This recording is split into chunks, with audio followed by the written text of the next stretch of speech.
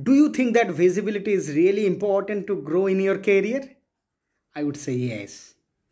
Why the visibility is very important? If you are not visible in front of your senior management, in front of your superior, in front of your peer, it's really difficult for you to get a growth in your current organization. People will not recognize your work, and that's the reason whatever you are doing, just beat your drum within your team, within in front of your manager that you have done that particular work, and the project is getting benefited out of your work. If you do that, so definitely, so they will think about you and you will be more visible in front of your managements. When the promotions, when the salary hike, everything will discussed based on your achievements.